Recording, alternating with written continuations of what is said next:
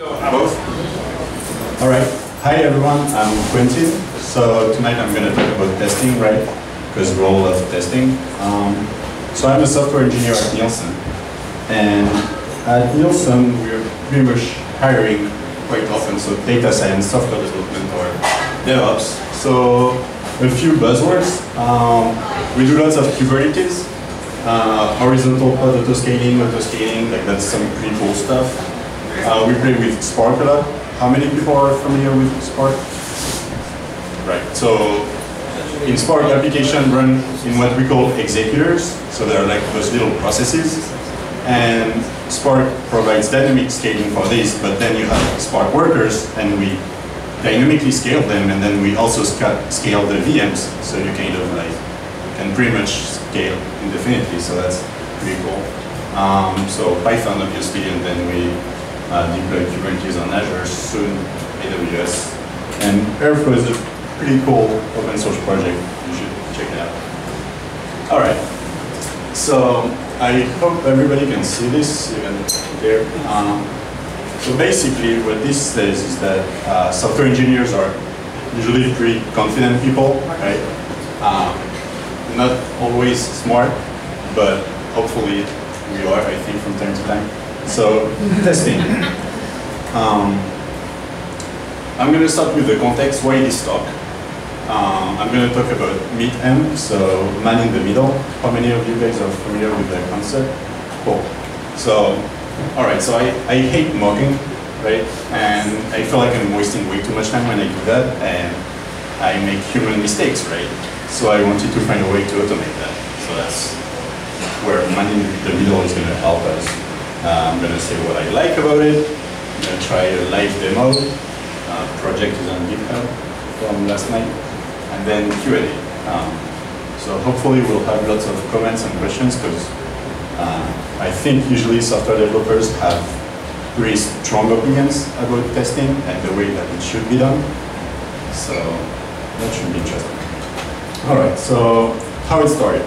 I had this ticket a month or two ago. I was supposed to update a client API, so a Python library, right? That Python library was talking to already existing HTTP service. And as it happens quite often, I didn't have much time to finish the ticket, because I like messing around with the code and trying to refactor stuff continuously. So I had several requirements. Multiple data types that my client should handle, permissions. The HTTP service was kind of a bookkeeping service. So multiple use cases, which means multiple mocks. And for me, it's way too much mocking. Like, I don't like that. So I was thinking, okay, there should be a way to automate that. So if you Google about mocking HTTP responses, you're going to find lots of GitHub projects, talks, articles about using monkey patch and patching, right? That's the classic way. If you're, depends on the company you're working with, but sometimes you will have Swagger definitions of your service, so you can use that, right? It has a really cool feature to mock. Well, we don't do that at my company. So then there is this really cool project, Python responses. So really quickly, Python responses is, I think, pretty nice. Can you make the font bigger? Of course, yes. Good code. All right, is that okay? Yeah, more or less. I'm going to read it anyways. So basically, you use a Python decorator in front of your test, and you have kind of this list of responses, kind of your list of mocks, and you just add there, well, I will do a HTTP get there on that URL, and the response that I expect is that and that. So I think it's pretty nice, easily maintainable, but still lots of work. So I'm going to go back to my slide. So, okay. So that's about it. So now what MITM is. MITM stands for man in the middle. So basically, it's a HTTP proxy. It's a proxy that you can use to intercept traffic, right? So it's a concept that you guys might hear about in like cybersecurity, things like that. So you can basically capture traffic for HTTP, HTTPS, and probably some of you are familiar with TCP/DUM, right? So you can think of it as TCP/DUM. And so the way that it works, so that's the official documentation. It provides a command line tool, a web interface, a Python API. So the way it works is that basically your client, I'm going to try to zoom in a little bit. A little bit more? Yes. All right, all right. Even more, actually.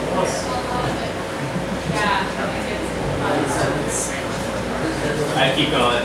All right. There's some folks in back. All right, so basically as long as you see the phone, the yellow part, and then the server, you're good.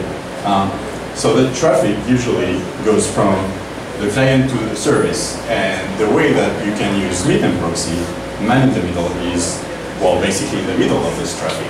So you can use man in the middle in different modes. So the one that I'm going to talk about is the transparent mode, the reverse proxy mode. So the client just does the same thing. It will just talk to the URL, it will provide the port, and just try to query it. MITM proxy will then capture this traffic and redirect it to the website. So that's basically it. So I thought, all right, maybe I can use that to mock my service. So I'm gonna start the demo, and then I'm gonna talk about the advantages of MITM proxy. All right, so I'm gonna have to use my terminal, so you guys probably won't see much. I'm gonna zoom in a little bit.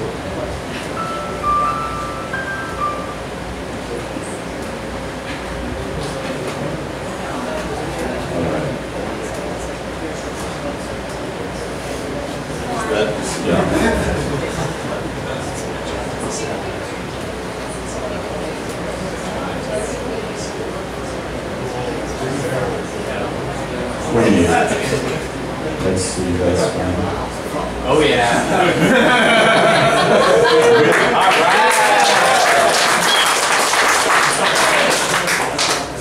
All right. So I'm going to need 3 terminals to kind of show you where the traffic goes, right? So I have this very little project. So the way I built this is that I use Bobo. It's a micro framework that allows you to create REST APIs. So I'm creating a very basic service, right? Because it's a hello world test. So I have a very basic service, right? And this is running on 88. Now I'm gonna start.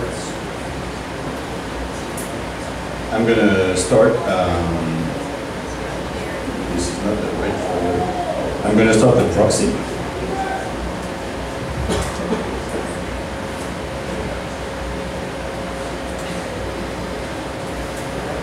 All right. One hand is not that easy. Okay. So basically, what you need to look at here are the ports. That's what's going to help you understand where the traffic is going and what's happening behind the scenes. So my service runs on 8080, right? I'm localhost. My proxy runs on 8000, and it's listening to localhost 8080, right? So basically, my proxy, man in the middle, is listening in front of this. And so remember, the idea behind this is to create mocks, right? So you have different ways that you can do this. You can use Postman, you can use Google Chrome, and you can just hit your web service. And this guy here is going to just capture everything. personally, the way I did it is through a series of curl commands.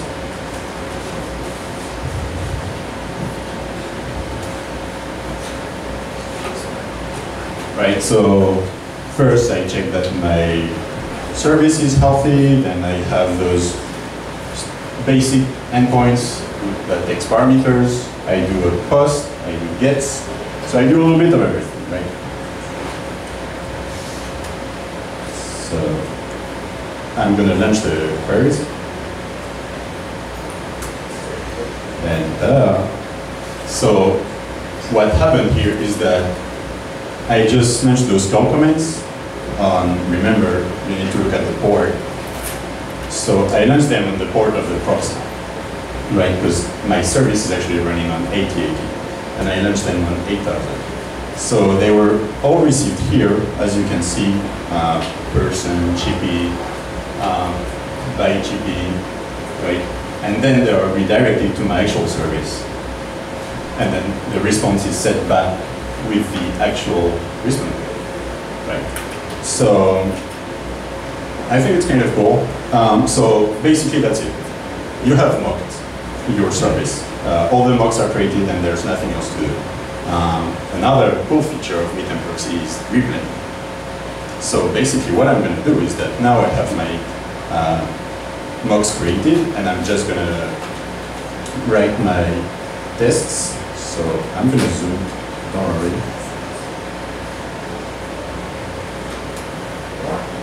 More, of course, always more. All right. Okay, so unlike all the articles that you see online, I don't have any code about monkey patching or patches, and that makes me real happy. So here, basically, I'm going to test my hello service. I have two services, hello and bye. So basically, the first part is the parameter, and the second part is the response that I accept, right? So when I send Chippy to hello, I expect him to tell me hello, Chippy. And then when I post Chippy on bye, I expect bye, Chippy. All right, so I'm using Docker Compose here. How many of you guys are familiar with Docker? All right, cool. So that's kind of like the buzzword for the last, I don't know how many years. So everybody's using it, even if they don't need it, but it's just cool to use it. All right, so we're gonna use it because it's cool.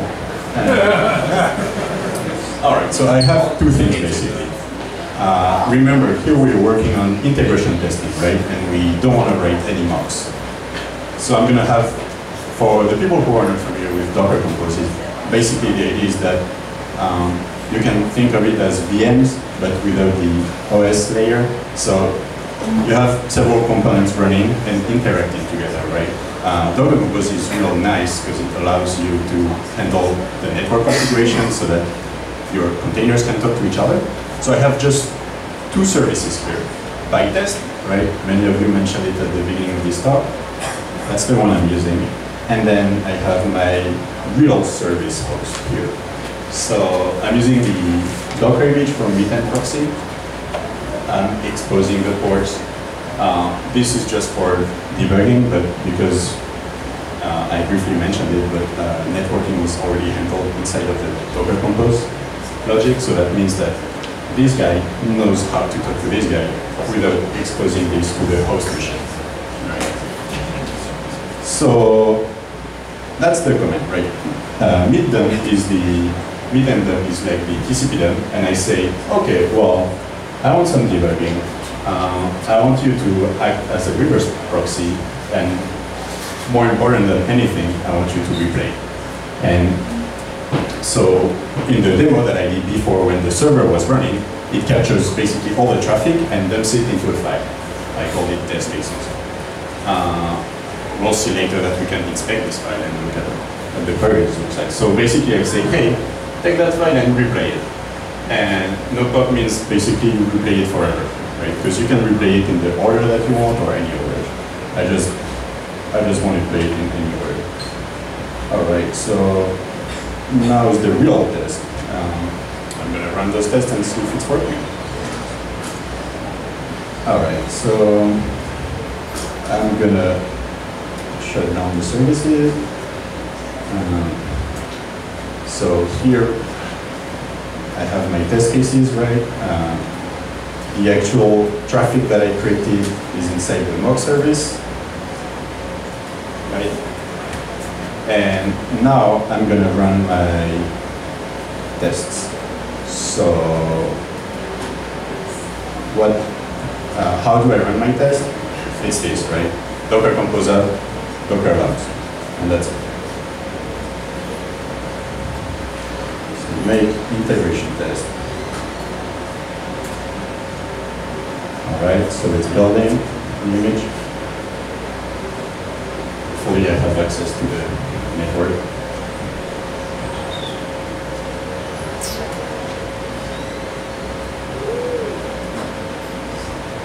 Looks like I don't have access to the network.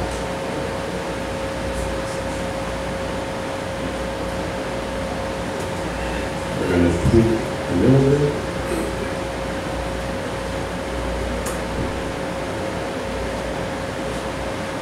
All right. Nice. Almost perfect. So we like zooming in a lot so we don't see much, but I'm going to zoom in more.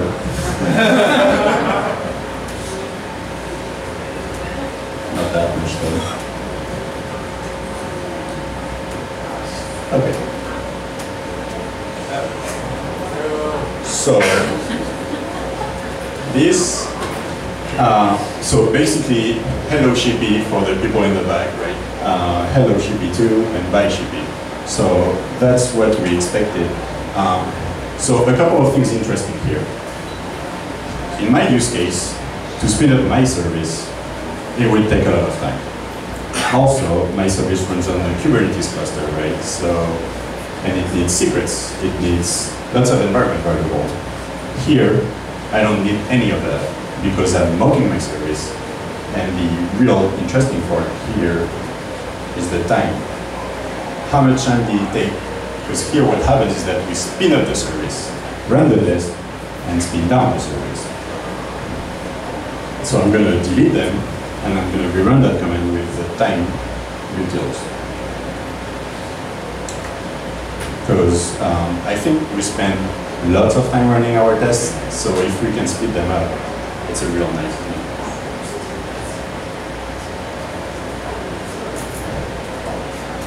Right. It's going to work. Right, 3 seconds.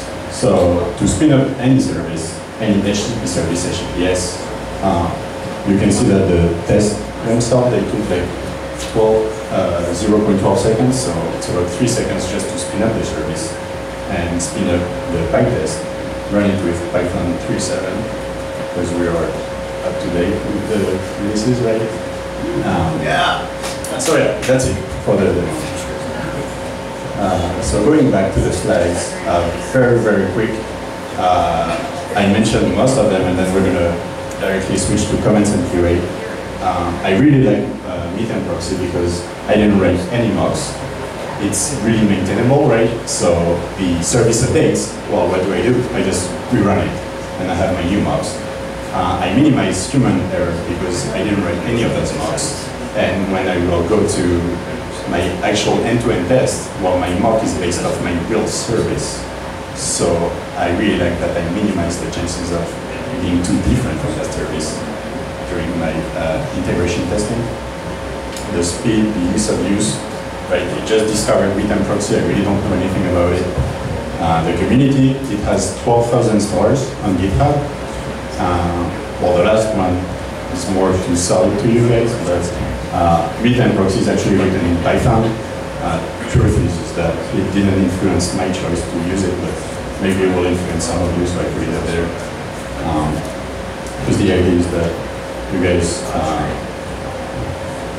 share what you think of this practice. Do you think it's a bad practice, an anti-pattern, or a good pattern?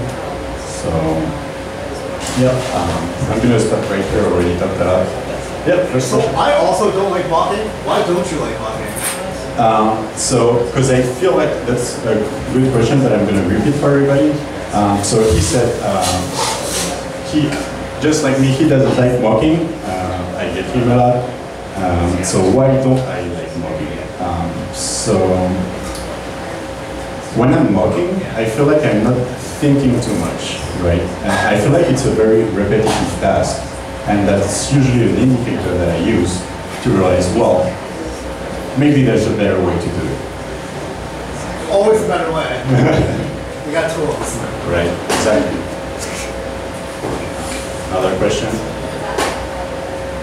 All right. So I'm going to close this with just that there are many more use cases that you can do with this, right? I showed how to replay a service. You can replay a client.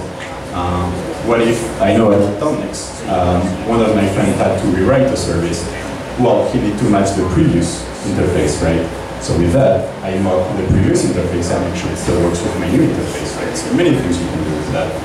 Faster iteration, easy maintenance. It's kind of an upfront cost, right? I spent like 2 nights ago to stand up this thing, but then if I want to add more tests, it's just one more curl command and writing my test. All right, thank you very much for listening.